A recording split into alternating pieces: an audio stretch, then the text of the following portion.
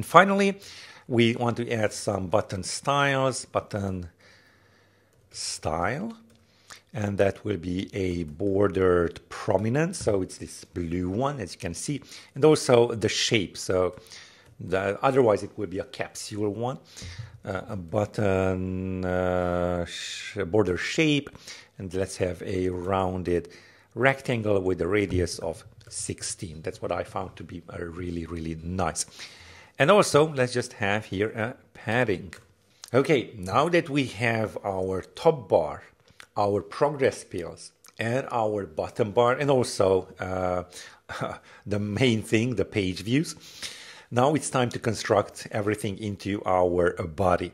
So what we are going to do is just have a simple vertical slack. Let me just go and show you right over here. So top bar, our contents, and then the bottom bar. So let's create our VStack instead of our hello world VStack. And maybe just scroll a little bit up. We're going to have a top bar. There we go. And then our bottom bar. Great. And between those, I'm going to have a tab view with a selection of that index. So $index in, come on, $sign index.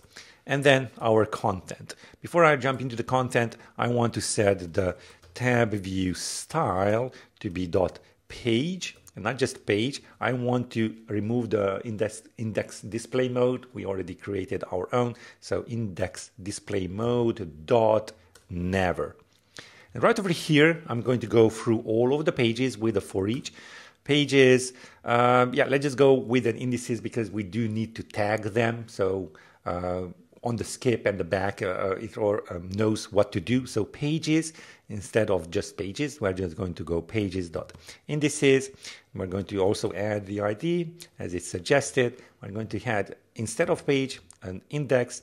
And then instead of this text, I'm just going to have the page view for the pages at I, so that one page, and I'm just going to tag it. This is not the task, but tag.